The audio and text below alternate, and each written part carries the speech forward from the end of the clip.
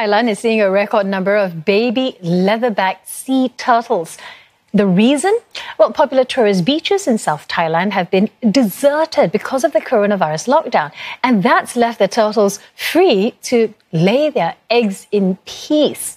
11 nests have been found, the highest number in 2 decades. Leatherback turtles lay their eggs in dark areas without movement, which is rare during holiday season. Tourists have also been caught taking their eggs to eat, and even if they hatch, the young are often killed by fishing gear as they head into the surf. The situation got so bad that no nests were found over the past 5 years.